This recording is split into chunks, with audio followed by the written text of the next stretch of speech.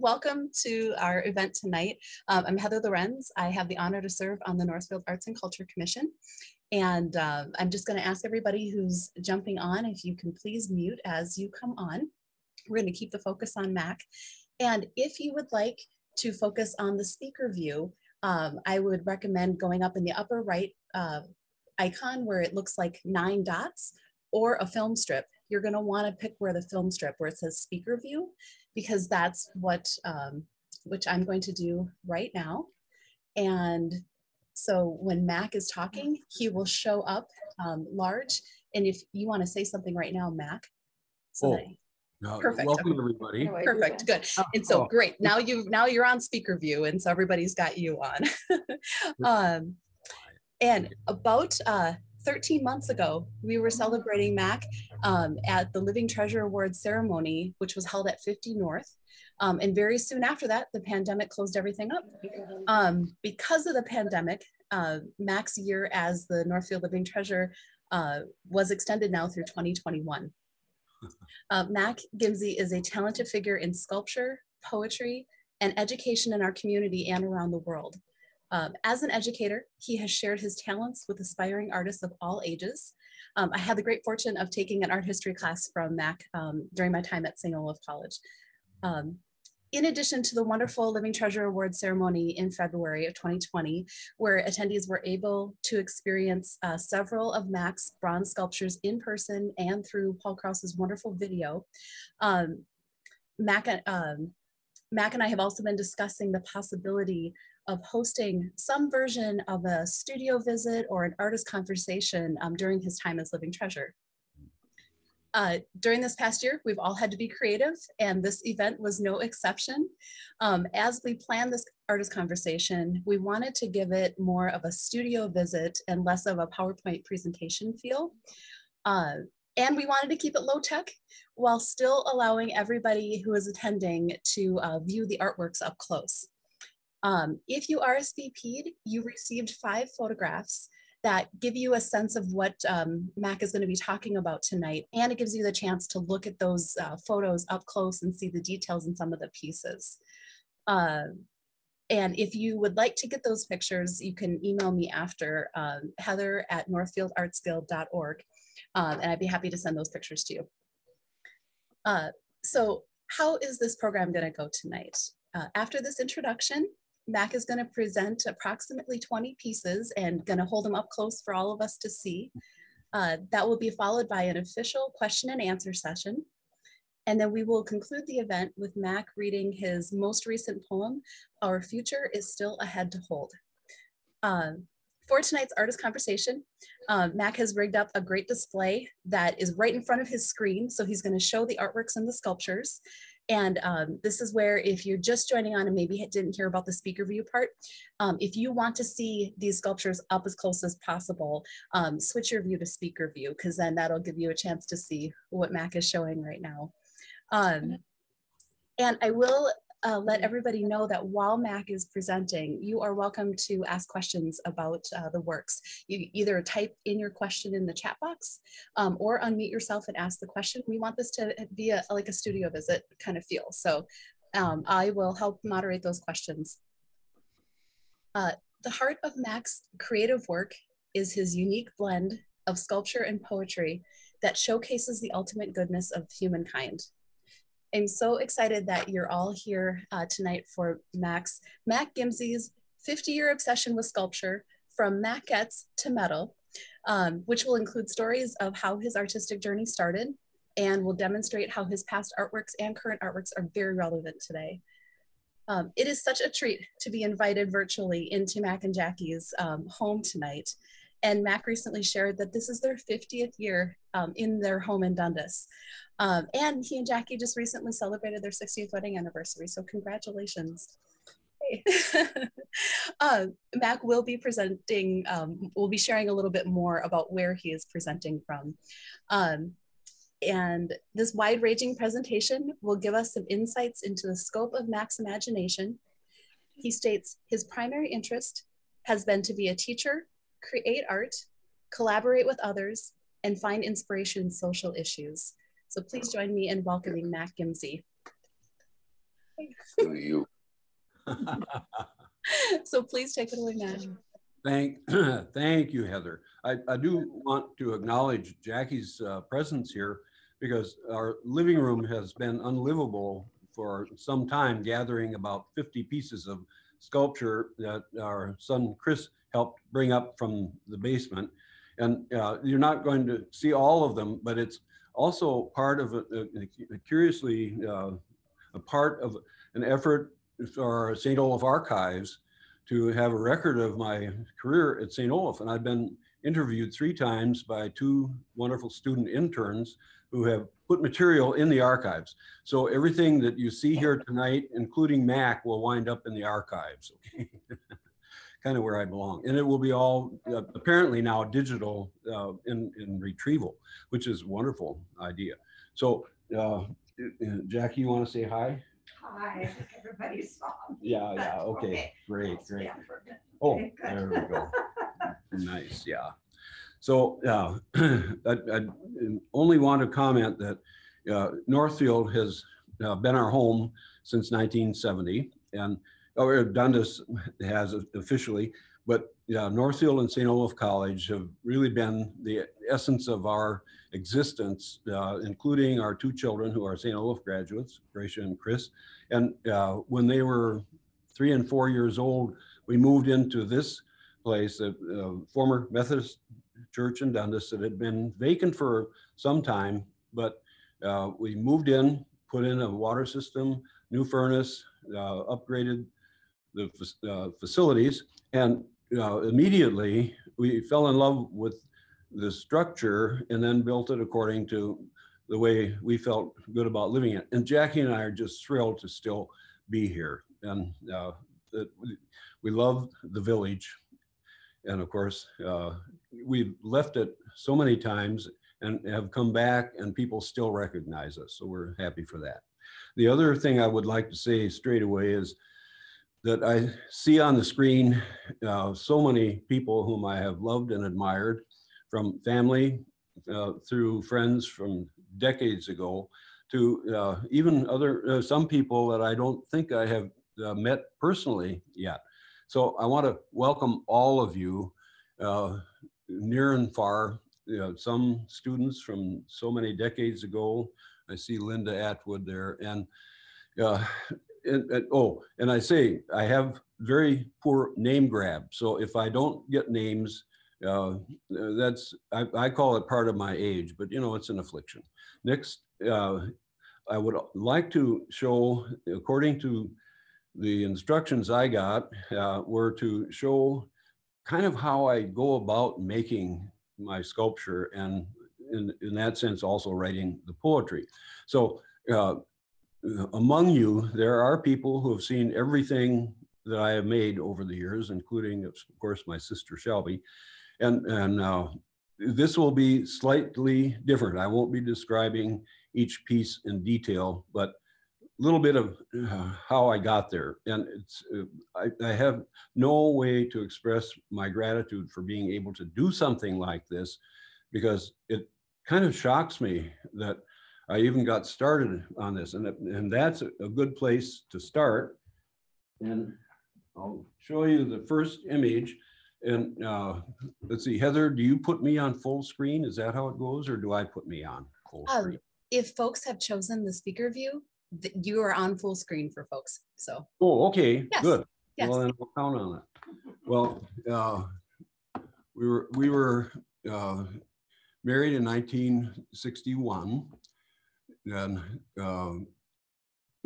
this is my bride at the day of the wedding. But for the next year, in secret, I did a pencil sketch of Jackie that she didn't know about, and it was a gift for our first anniversary. And she saw it, and I don't know if you can tell the detail. It really did take me hours and hours and hours with a pencil.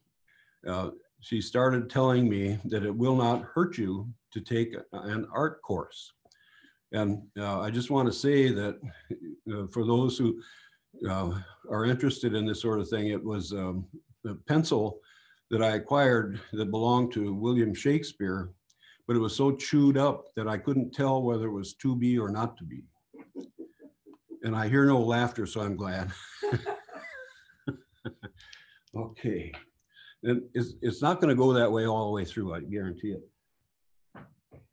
But along the way, I took art courses all over the Twin Cities in order to gain enough courses to go to grad school. And I had recommendations from some pretty good people, but let's see, there we are. One of the courses I took was oil painting from a guy named Clem Hoppers, who was teaching for the U of Minnesota. And this was the son of a friend who was in the course. And Timothy was really happy to pose because he got some of his own money for that.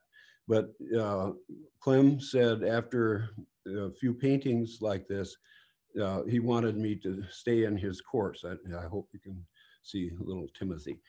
And that was all very encouraging, but I felt like I was out of range of a whole lot of things that would make a big difference as I proceeded.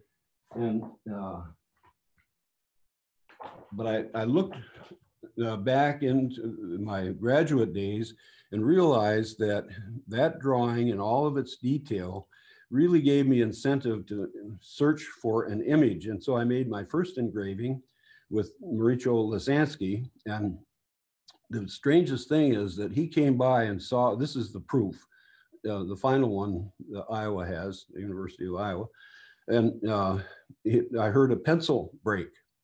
And the assistant told me that if he saw something in class that he thought was worthy of addressing, he broke his pencil. So see, the pencil is going to dominate here tonight. Okay. And along the way, I got interested in Chinese art and calligraphy and took a course at the University of Maryland on sabbatical with the National Endowment for the Humanities grant and in Chinese art history. It covered the whole realm, but this one was one of the many dozens of calligraphies that I painted. And the teacher came by and she said, keep that one of all of them. So I'm hanging on, but I love the brush painting.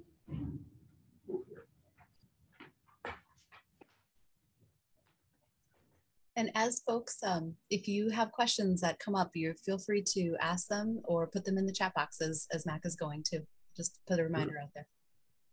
Well, you know, things kind of pile up. Once I was so thrilled with this idea of carving into a copper plate with the burin, after the Dundas sculpture was put in place a few years ago, I did an engraving of that structure, but I call it the bugs and the birds finding a place to land, because here's this metal thing that should be a tree, but it's hard to land on and stand on, and then it gets extremely cold too. But we'll be referring to this a little bit later. But I just really enjoy that, seeing that copper curl up in front of the burin.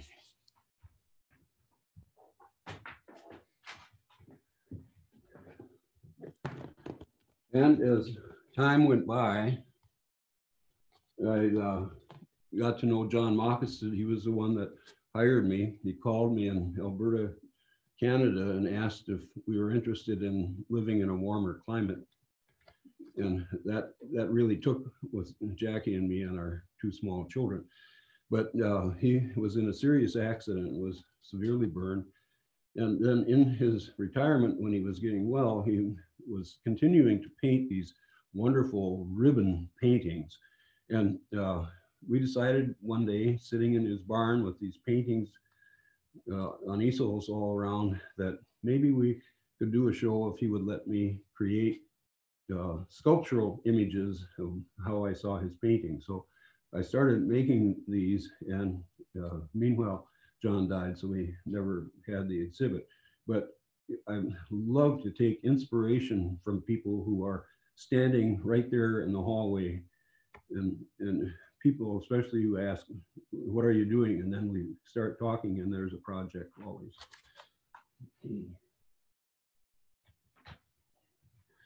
And I have a whole lot of things like watercolors. They actually had me teaching watercolor painting at St. Olaf's the first summer that we were here. And I love watercolor. I'd done it all through graduate school. But there were people around me who really knew how to do it. And it always encouraged me to keep trying these things, but at the same time to get advice and help from colleagues. Colleagueship was super important. But in 1972, I was looking for plastic windows, sheet plastic, what do you call it? And the place where I got them to make storm windows for this house also had a whole pile of black plastic and besides clear and blue, but they had 10 buckets of polyurethane foam that they were trying to dispose of, no charge. I only had to buy the colors, and you won't see them here because I don't have digital pictures of that, but it turned out, right side up, yes, that A. Gimse makes a foam comb. So here was the poetry coming into existence, and there were 20 of these panels, and of all the crazy things that Arthur Campbell created some really zingy music for this, and some dancers from Ann Wagner's dance class came and really put on a performance. Arthur was exquisite. I couldn't help but get zinged by the whole thing. Never intending to do this, but it was one of those unexpected things. I think it probably didn't give me a great introduction to the successor for Arnold Flotten. Well, I know it didn't do that, but yeah, just for fun, foam poem with poetry. It is the message of discovery, of gentleness by folds, of waves rolling under a shifting wind, of garments billow breezing, softly lured. It is the mind filled with fluffy potential, sea froth, skidding along the shore brow. It is the garden of the feminine form, slightly bruised by beating wingtips, then breathed on in overlapping puff, puff, puff, puff, puff, puffs. And it goes on for quite a ways, but you get the gist, right?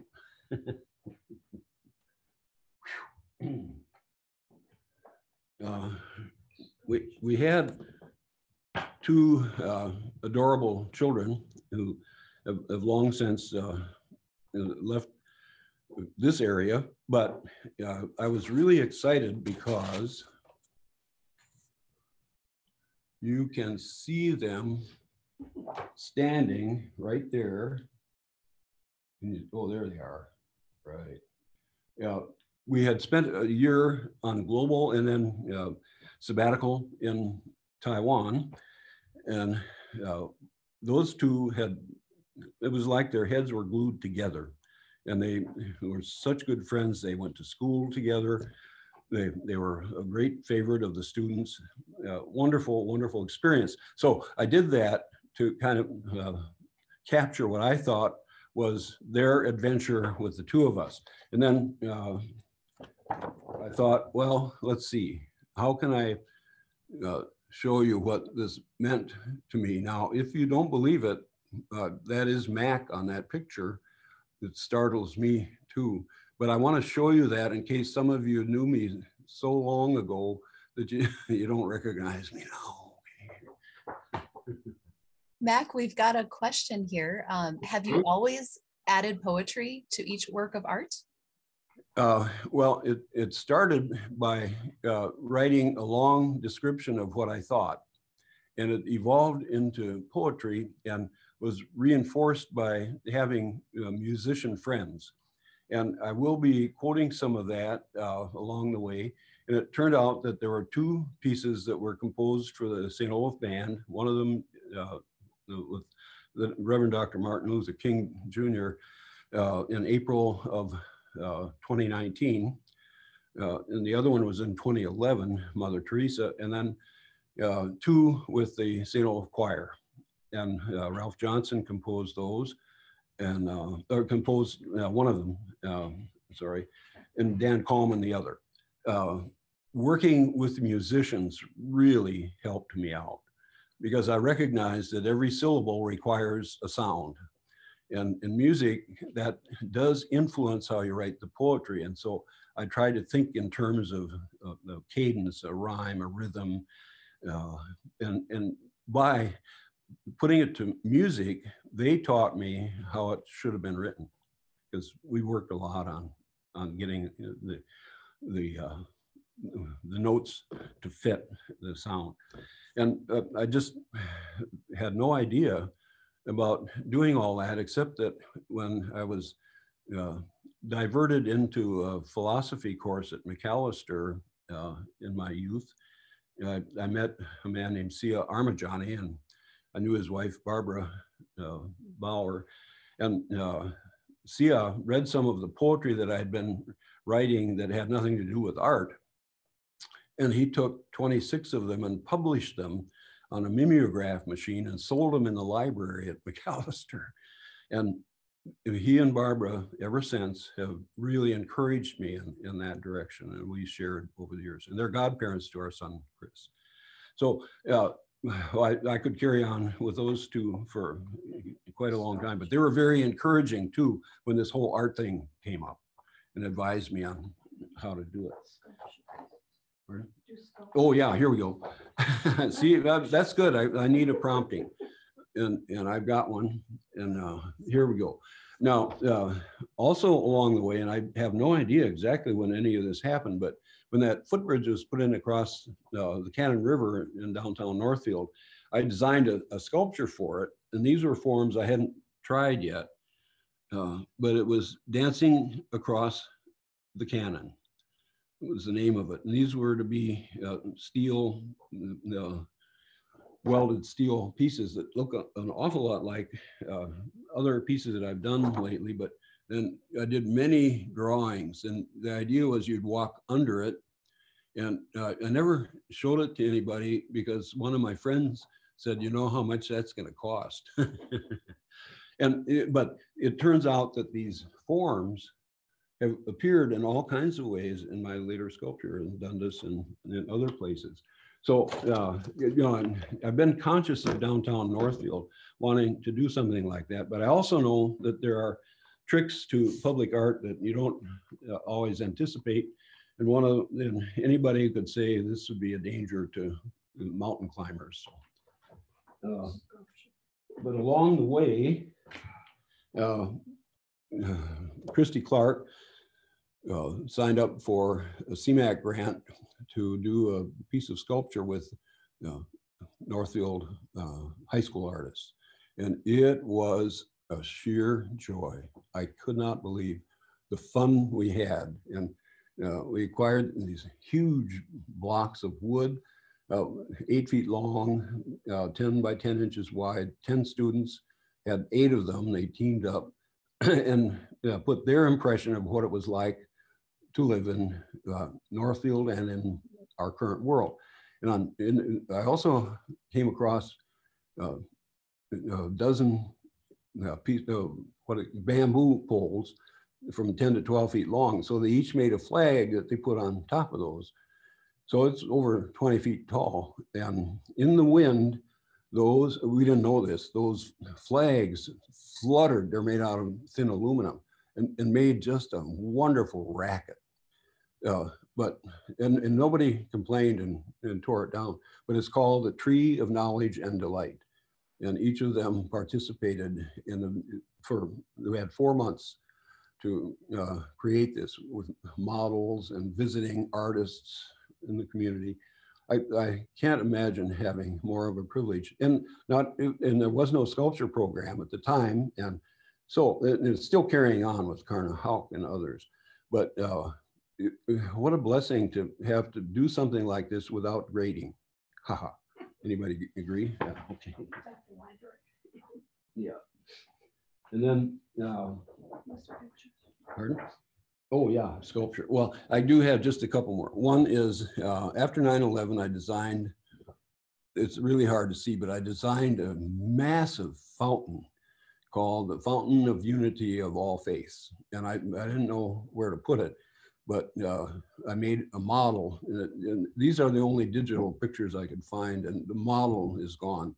But then the idea was, come to this flowing fountain to absorb its lively presence. Let the color of the stones and the sounds of water remind you of the dreams you had held on to as night became day, and your vision for a new clear light grew clear. We gather quietly on the wings of our flying minds to land by this fountain of remembrance where chaos and continuity form a touch of many fingers to settle with gentleness of movement never to end, where your freshest fountain of youthfulness flows within you always. Well, I was thinking of students and what they were going through at the time, and others as well. And I'm only quoting small parts of it. That one I haven't memorized. Okay, now to sculpture. Wow. There came a time when I was really concerned about the way the world was going. And yeah, you can see You this. could tip it down just a little bit. Just a little. Here we go. Yep, there you go. Good. Just a smidge more. Oh, see, this there. is why. Okay, there we go. Well, yeah, I don't want you to see me. I want the sculpture, yeah. And as I turn it, you can see the forms. It's called Abrahamburger, and it's Abraham standing under the golden arches about to make a Big Mac out of Isaac. I don't know how many of you have seen this. And from the backside, you see the backside of Isaac and the Paschal lamb. But on the top, there's a parent and a child bird, both of them saying, Abraham, you do not need to do this. And the intent of this is not to be funny, but well, partly to get your attention. When James Huberty kissed his wife goodbye and told his two daughters, 10 and 12, that he would not be back, he walked into the San Isidro McDonald's where there were 45 people. He shot 21 dead and 19 were wounded. Only 5 escaped down the staircase and hid. And he was killed by a sniper as he approached the doorway. And it was discovered that he was seriously mentally ill. He was seeking help at a clinic which ignored him. And this, in my mind, was the beginning of this era, just horrible era of having no intervening voice to say, you do not have to do this. Now, each day we are faced with this. So, good. Another one I called DACA, and you won't be able to see this. Let's see, I'll come back a little here. Very well, but there's a bronze figure in this containment area, and it's actually the floating body of a child, and that is being sacrificed for whatever rule of law and mismanagement there is in humanity, or even though only attempts to right the ills. But as you look in here, you will see, because the way I tilted all the mirrors, they multiply to infinity. So where there is one child in danger, there are many, many dozens and hundreds more. And I will, the concluding poetry deals with this.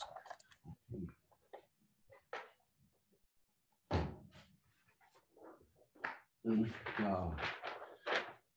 I also realized that, well, I wanted to do a show called Sacrifice, Sacred or Profane, Human or Divine. And so this was the sign for it. It was opened in the spring of 1976. And a student who is the editor of the Viking Yearbook, and I tried to figure out a way to put all these into some kind of a brochure. And my Mark Bretheim figured it out. 20 pieces are here, and on this side, you turn it around, another 20 pieces, and each one of them has a commentary that can lead to poetry. But the trick that Mark came up with is when this is open, it stands up. Piece of sculpture stands up. So he taught me that way into 1985, after a sabbatical, I had a chance to team up with a whole lot of faculty to put on a Mercy concert. There were 2 programs that were in Ernest Recital Hall. And I mean, I really combed not only the fine arts faculty, but other people to participate in this. And I just want to mention one of them.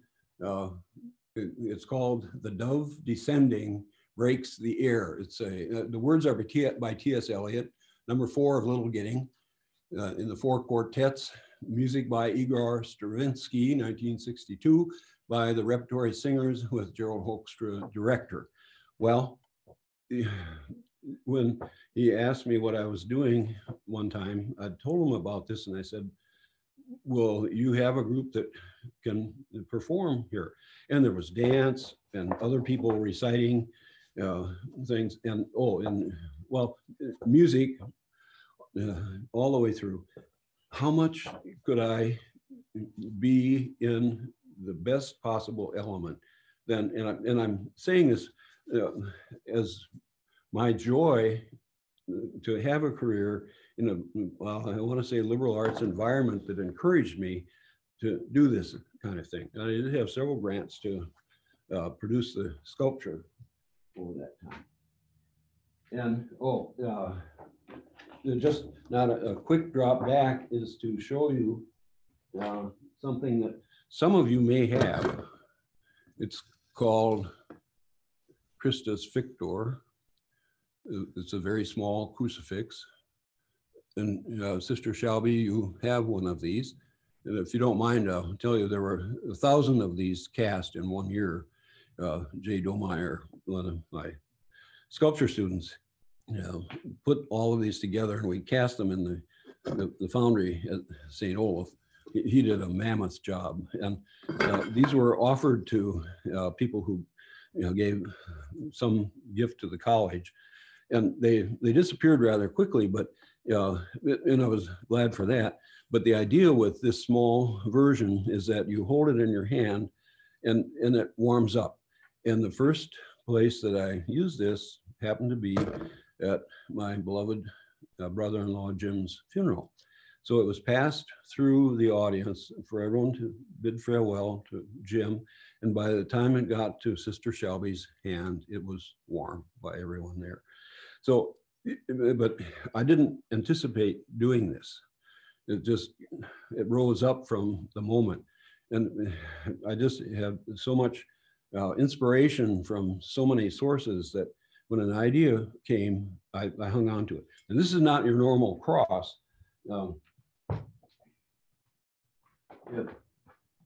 It took yet another form, about 20 inches high.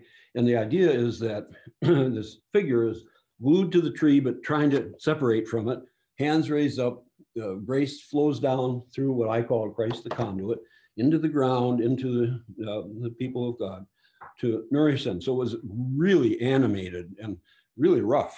So, but because he's breaking away from the tree. And that moved on to one, this is larger. Actually, I tried to break into Bill and Char Carlson's house to get the original of this, but I forgot the garage door number. And they're in DC, so I'm not, well, nobody has to tell them. Anyway, this is a picture of a larger piece that is that high. And this is the one that was cast in bronze that the college gave to the Vatican in Rome. And the presentation took place in the Pauline Chapel, which was across from the Sistine Chapel with 2 groups of St. Olaf students there, and two frescoes by Michelangelo, one of Paul, one of St. Peter. And the man who had gotten an honorary doctorate from St. Olaf was there, Johannes Cardinal Willebrands, the prelate of the Netherlands, but also the president of the Council on Spiritual Unity of the Vatican, along with, I mean, honestly, talk about quivering in your shoes, along with Archbishop von Lerda, the Vicar General of the whole Vatican, who commissioned the Sistine ceiling to be cleaned. Whoa. Now, just so you don't feel like I was naked and alone, Gracia, our daughter, was with us, and she had, the last year, spent a year in Belgium, studying in a foreign school and learning Dutch. When we went to lunch after, she led the conversation. How relieved can you be that your child rescues you when you really need it? Okay. Matt, Now, we've got a question. yes. Is that you're really inspired by contemporary social issues, and you pull from historical and biblical contexts in your artistic reflections. Good. Can you tell us more about why you utilize that approach? Oh, okay. This, by the way, if you happen to be at Luther Seminary, it's a much larger Y-shaped crucifix that I did and dedicated to a student, a St. Olaf student who was going to law school and seminary at the same time, and he disemboweled himself, and it was tragic. I was inspired and dedicated to do this in his honor. So, whew, good. Let's see. I've got,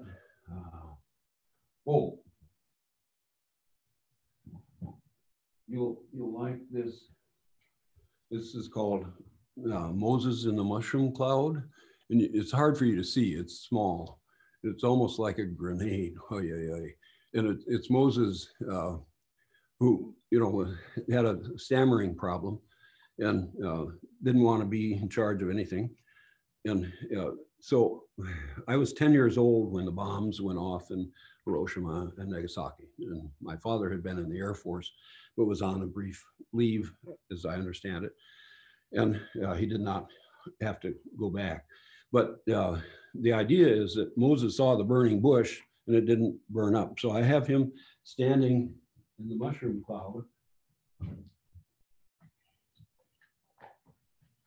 And here it is. But he doesn't burn. And so, and then here he is looking at the new law of Xerox, you could say, or facts, but it says the nuclear law or the new clear law to love your neighbor as yourself or kiss your neighbor goodbye. Now, the poetry for this talks about never again, evermore, children of the nuclear holocaust. And I'm inspired by this piece and the whole idea because nuclear warfare has not been used since 1945, August of 1945. And we've had threats all along the way. So I want to refer to this as one of those huge issues that we have to deal with, especially with North Korea in the mix. So I read a lot, and I subscribe to some magazines that, boy, and also I talk to people, especially those who are standing, excuse me, next to me.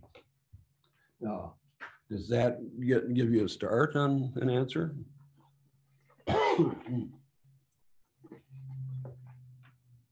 I hope so. Also, there are things that you don't expect. I happened to be in New York City when because Guernica was there, right side up. There were hardly any people in the room, and I could sit on the floor and study it just a few feet away. And now it's in the Reina Sofia in Madrid. and you get to march through across a room and you have a limited time. Everybody moves on. Is there anything I can do for my throat, honey? You know, I'm not accustomed to yelling so much, but I want to tell you that along the way, Jimmy Carter was coming to campus as a Nobel Peace Prize laureate.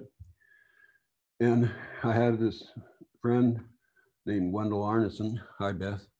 I don't know if Wendell's there. He doesn't have to be. I don't think I told him I was going to do this. Huge. This is a 12-foot by 28-foot painting of village. And here is chaos and here is calm. The most magnificent, huge painting I can imagine. And it was just, as it turned out, it was just slightly larger, oh, thank you, than Picasso's Guernica. And I found a book in Madrid that had 420 photos of Guernica. So I spent a while cutting them out and gluing them onto cardboard. So I have it life size, and maybe some of you even saw it. I think Pat Van Wylen was at a Melby in 2001, and that was the centerpiece. Well, I haven't studied Picasso as much in depth as I have since seeing this, because everything about it is just, Picasso is just screaming to pay attention to something that happened that he knew was illegitimate. Wendell had, when he painted this, whew, I mean, it was a huge task. And then it took Christy Hawkins and Greg Menning quite a while to put this up on the stage when Carter was here. But he commented that he had never seen anything like that in his life. And I tried to give him a quick synopsis, but someone, you know, pulled him away. But the, here it is. Whew, thanks, Wendell. You got my heart, man. So, and then I'm looking over the pile here. How are we doing? Well, we're getting toward the end, so I better just show a couple of things. One is Mother Teresa squeezing life into a child, and the piece is right there. Can you see it? Right here? Yep, we can see it. Okay, good. Oh, yeah. First, I make a small one. This is the Mac-ettes concept. And this one I finished enough to cast in bronze. And then into this shape. And this does not belong to me. I hope you can hear me when I look at it. It belongs to my sister Shelby. She and her husband. This is the original of it. And then we made a plaster mold and cast it in bronze. Jeff Barber did. And it's now in the, I guess it's Augsburg University Chapel. And so thank you, Sister Shelby. I call it a canopy of grace that shows the whole motive of Mother Teresa, who is now Saint Teresa, that she is resurrecting or saving a child at birth with tremendous strength in her arms and her legs. This is not the diminutive 4'11" Mother Teresa. And we did see her in Kolkata when we were visiting the hospital for the dying elders. And she didn't stop to say hello, but she was a Nobel Peace Prize laureate. So she was on my list. And I stood next to Tim Marr one day and he said, "What are you doing?" And I told him, and so here Chris and I are presenting it at the band concert in the fall of homecoming in 2011. And Sister Shelby, you were there. It was such a joy to present that. So the title is "Try to Praise the Mutilated World." Wherever you find it, in all the places you walk, where there are those who suffer, so hold them in your wakefulness close at hand. The bitterness of women is felt in their abuse, with their children being held captive without human help. Oh, yeah.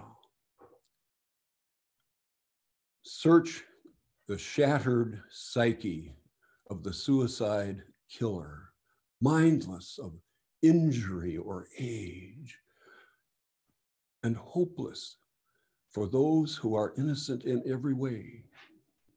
Then run your fingers through the silt of the desert where armies have dumped their mutilated dead, no breath, no voice to claim their futile glory. Our vision of humanity, with its triumphs and its tragedies, lets the healing world begin, because we care about the mutilated world and try to praise all the living and loving hearts so near us. Try to praise the mutilated world. Just a couple. Is it starting to work? Okay. I have to finish up, but I also want to mention that I stood next to Timothy Marr another time, and he asked what I was doing. So in April of 2019, this bronze piece was presented with the band and with the musical piece too. And I really need to show you this because David Clark, who is the music man at Normandale Lutheran Church in Edina, and he's living here in Northfield now. But he knew Charlie Rudd, who had been in Northfield, and also Dan Coleman. So Dan wrote a piece called Never Again, Evermore, Children of the Nuclear Holocaust. And it was performed at Normandale Lutheran Church, but it just turned out that Ralph Johnson and his sophomore roommate, Anton Armstrong, were in the audience. And so Dan was asked to convert it to be sung with the St. Olaf Choir. And it was premiered in the Ordway, and then the choir sang it in Japan and South Korea that summer. And every time I hear these things set to music, I just am thrilled that the sculpture, good, okay. The poetry, fine. When it's set to music, it enters a realm I cannot reach on my own. Wow. Okay. And then, Mac, are you going to the On Horizons? Yep, that's it. Perfect. Okay? Good. And then I'll just show you, here's, years ago, I designed a logo for Dundas. And they put it on the water tower. April Ripka, with some sketchy artist, digitized it for me. I didn't know how to do that. And then the mayor asked me to create something. So here's the, let's see. Here's the model. And then here's the piece. And I'm showing you this because a friend of ours was here a few years ago, and he looked at the Dundas piece and said, what else have you got? So I showed him first the bronze that I did for the 2009 Peace Prize forum that had the poetry on Horizon's brim. And I also built a 12-foot piece here in the living room. It was winter and cold in the garage. And so this was presented on behalf of Al Gore and Intergovernmental Panel on Climate Change. And it started with a lot of drawings. Then a small model, a little larger model adding color, and a 4-foot model that I can't get off of my porch and in here to show you. So here's the picture of it. And then from there, I made many, many drawings, but I also did color panels to add color. There are actually 4 of these, and I will turn you this way so you can see the next phase on the wall where are they all there? Yeah, rotate back just a little bit. Just a little, oh, there it is. Yeah. There we go. That's perfect. So yep. I did larger versions of this to make sure the colors, red, yellow,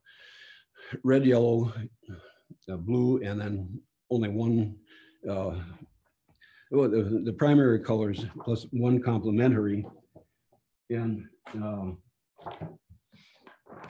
sent it to a computer designer at TMCO Industries in Lincoln, Nebraska.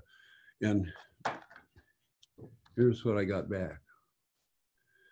I can't do this myself. Mike Peterson was a genius. And then it turned out that we made a 12-foot version, and then they talked about what to do next, and the 24-foot is right up here, the mark. And at the base is Roland Temme, the owner of the Metal Plus Arts division of TMCO Steel. And well, I just had no idea they were going to do that. So they hired an engineer from Meyer Borgman Johnson in the cities, who was a St. Olaf grad, Cullen O'Neill, who was on-site engineer at Holland Hall during renovation.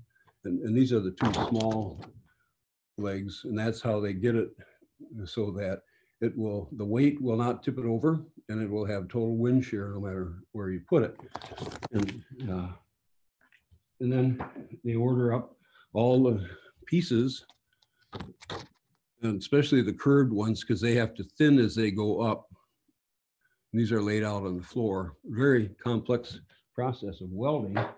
And here's the crew that they gathered, including Paul Krause. Where are you, Paul? And who flew to do videos of this exercise in welding that was just stunning.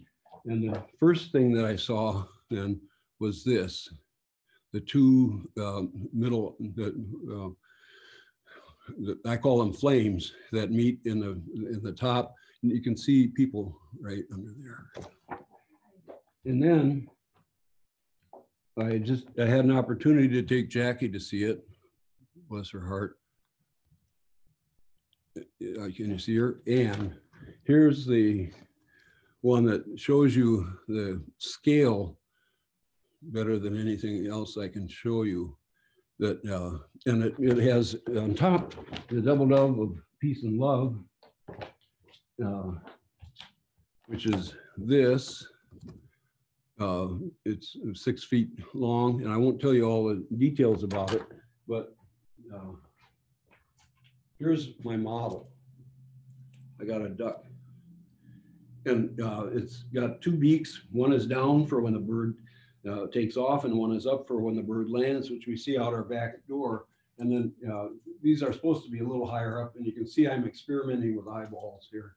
But they put it into that metal, and it spins in the slightest breeze. It's just amazing. So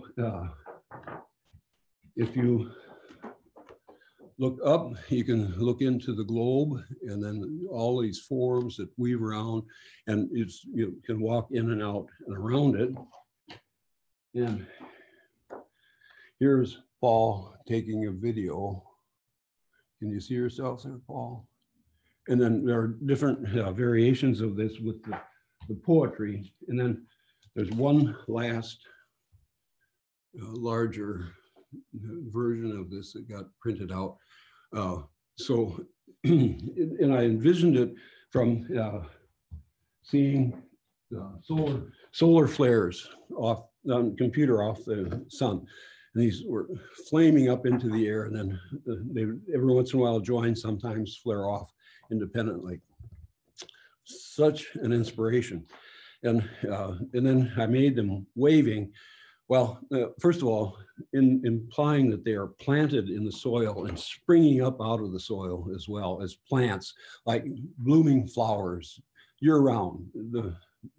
Wherever you see it, it will be flashing colors that will be beautiful. And then the double dove of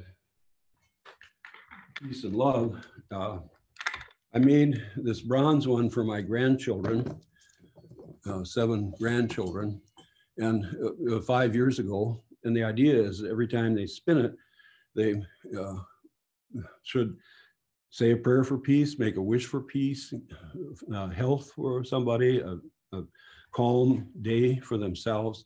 And along the way, one of them said, well, several of them said to me, well, I spin it every day, like you said, Papa, but I realized that every time I spin it, I think of you.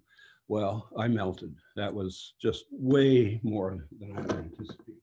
So what I've done is I've created the metal double dove of peace and love that I asked TMCO, we haven't done this yet, to make 10 of them so that I could give them to people who were involved in the project.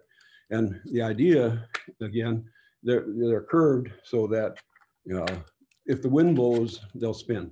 But the idea is to make it in 5 pieces so that it fits into a box. And then they said, well, you know, if you make 10, you can make 100. And this is all done by laser. So, and we'll put anything you want on the base, any citation you want, because they have a business of making awards. And well, we'll make 1,000, 10,000, whatever you want. That was a little past my memory, but I thought, okay, if thousands of these were around the world at any moment in the day or night, somebody would be making a wish for peace and spinning the double dove of peace and love and healing. But by spinning it, they would be referencing on horizon's brim with its double dove in motion whenever there was the slightest breeze. They would remember that emanation point. So that's, okay. And I've memorized the poetry that's past this one. I do it when I'm in the Northfield Senior Center pool because there's loud music and a lot of exercise going on. And there's blood in my brain. I actually can remember some of it. So I would like to quote it, and I'll try to do just there are a lot of stanzas. I haven't completed it. I'm still working on the reset from COVID and other incidences in our purview right today. But it's to honor those who are dying from COVID-19 and have died, and all who attempted to rescue its victims.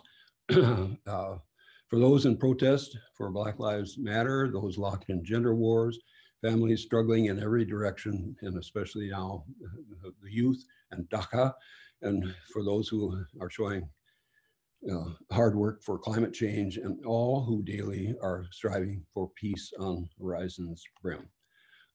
So I'm going to leave this here, okay.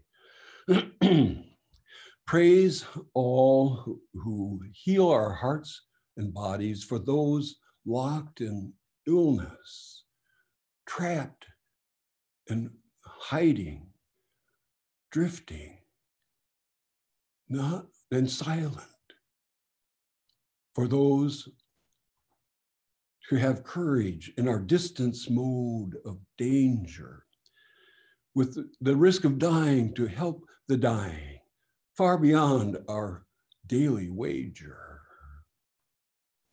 Squeezed into leaving breathing, millions surge into global protest to remember those who in violence vanished, to fill our days of grieving with the images of those who suffer from unjust ice. Children dash on to the streets looking for a place to stand, a safe place to stand, where their right to life is lost by origin of color. Then come the perils of brutality, to silence, to shatter the silence of our night.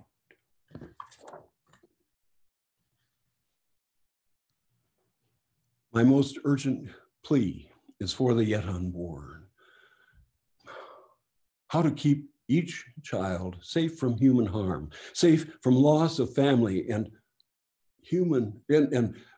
proper parenting, safe from plunging into seas of refugees, then washing up face down on beaches of bitter rejection.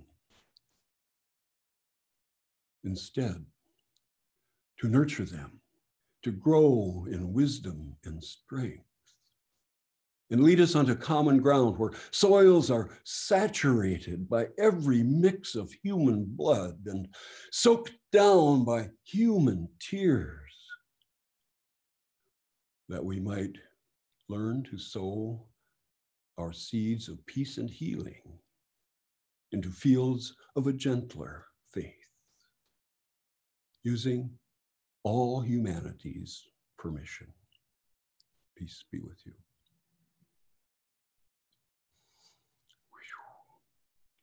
Thank you so much, Mac. I'm going to open it up to gallery view and look at all of us that are just, wow, such a treat to be here and to hear all that you've shared with us tonight. And I just thank you. I want to open it up if there are some more questions. I know Kay had a great question about what piece would you create for today's for healing, and she said you answered it with your last piece that you were showing. So I also want to open it up. Are there other questions that people would like to ask? Now is the time. Wow. Feel free to unmute or send your question in the chat. Yeah, just a comment. As the official filmmaker for Mr. Gimse, and I've been working on this project with him for about, I don't know, Mac, has it been about 4 years? Anyway, yeah. 3 or 4 years. And hopefully we'll come to a conclusion this year, and we'll have a premiere sometime in the fall of On Horizon's Brim. And I cannot begin to tell you how exciting it has been to work with this unbelievably talented, gifted, spirited artist. It's been just a great honor and a privilege to work with Mac. And if there ever was a living treasure, folks, this is the guy. So I just want to just say that, you know, it's been just a marvelous journey of discovery. When you're in the presence of genius, in the presence of a passionate artist, you can only be inspired. And so I'm so looking forward to presenting the story of this incredible sculpture to all of you later this year, because it is really quite remarkable. So thank you, Mac. Well, what a journey it's been. And it is really strange to see yourself reflected through Paul's eyes, because he sees things I have no clue about. Very scary things, very scary. Yeah, right. Thank you, Paul. You're welcome. So I have a funny question. This is Kay Brown. Hi, yeah. A long time ago. Hi, Mac, Galen Brown, et cetera, et cetera. How do you continue to be optimistic you know, what is your source of optimism? I mean, that was such a wonderful sculpture of the dove flying and the story of your children and all that sort of stuff. But in today's world, it is so hard to continue to be optimistic. So I just kind of wanted to just throw that out. How do you manage to continue to be optimistic? Oh boy. Well, that's a great question for any and all of us. One thing is, I've lived long enough, you know, at age 85, I think, wow, what else can happen? And then some else does happen. But I saw along the way, things happen with humanity that rose so far above what I saw. And it started way back with Dr. Schweitzer, when he got the Peace Prize in the fall of 1952. I was a senior in high school, and I wrote a paper on that, his book, Reverence for Life.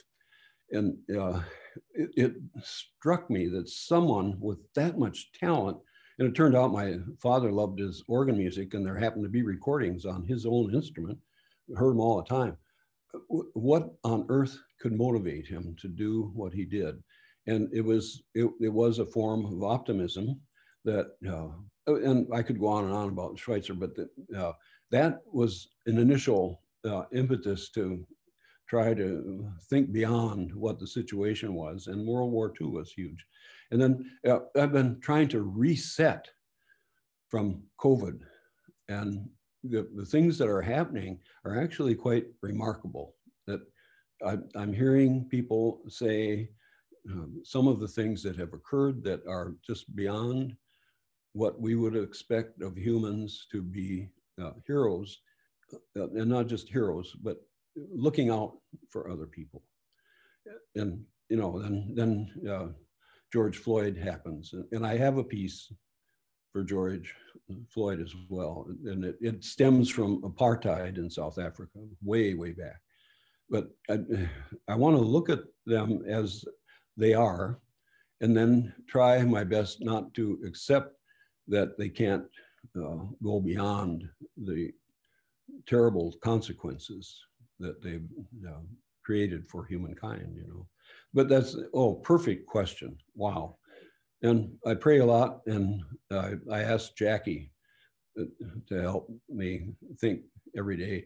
And it's pretty amazing how someone else can reflect on what you're thinking in ways that lead you to something positive. And I ask people. So I'll ask you the same question, Kay, but let's get together and have some Swedish meatballs or something. Is that okay so far? Okay. I just have a quick one, Mac. This sure. is Steve Watson from Minneapolis.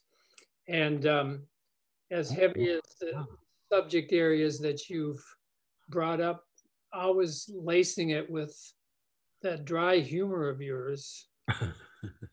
So that's the optimism that she was talking about too. And I have to share this with, I think I shared it with you once, but I had to share it with the other group because 1971, when I am struggling through drawing the anatomy, the muscular anatomy with Arch Leon at St. Olaf, and in walks Mac with a funnel on his head. And it was such a setup for lightening up what we were struggling with that day. So anyway, I just remember the cartoon of Tom Terrific, who had a funnel on his head. And here's Tom Terrific coming in to teach a little bit of our class. So thank you. Oh, Steve, I'm so glad you're here. Yes. And I learned that at an early age from a crazy Sunday school teacher who turned out to be Mary Carlson's father. And she's the head of social work here at St. Olaf. I love her dearly. And he taught me that in Sunday school that Adam and Eve's telephone number is 381 Apple, or 28. See, I got it wrong. Math is terrible. 281 Apple.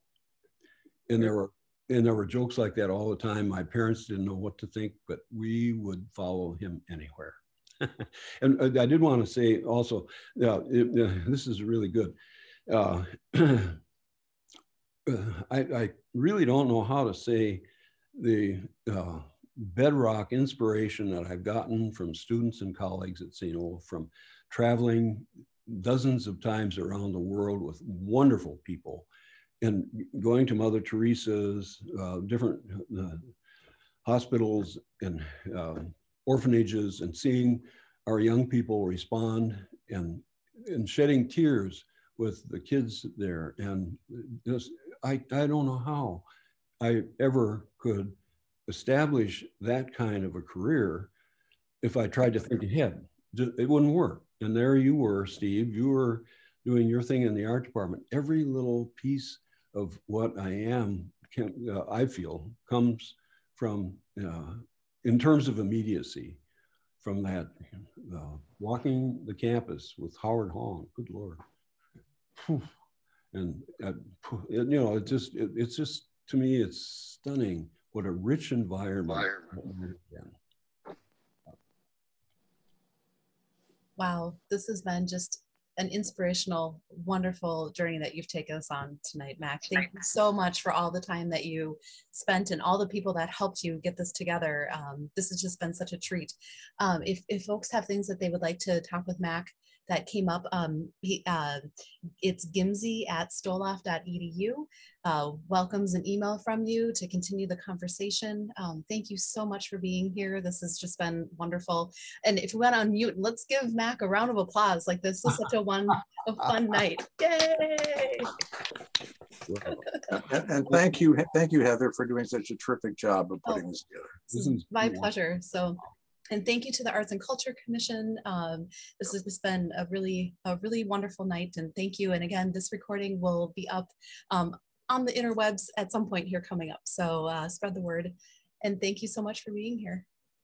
Thank you. Thanks so much. Yeah. Thanks, Mac, and special hi to Jackie. Oh yeah. Oh boy. Yeah. I'll kiss and hug her. Thank you. It was wonderful. Oh, good. Thanks, Mac. I'm so glad you're here. Thanks. This is more fun than I ever planned on. Yeah. Yeah, Mac. There you go. There's Jackie. Okay. Recovering. Thank you, Mac. You're welcome, everybody. Wow. Thanks for sticking with me, boy. That's awesome. But thank you, Mac. Good night. Thank you. We loved it. Oh, good. Thanks, everybody. Night. Night, night. Yeah. I learned things about my brother that I had never known. That's my sister Shelby talking, if you don't. Well, oh, sorry. Well, you were an example for me on how to do things right. And however it happened that I got off track, I'm not sure, but you were so tolerant of me, and it helped. And encouraging. Thank you. Thank you, Mac. Yeah, good. Bye-bye. Hurry back.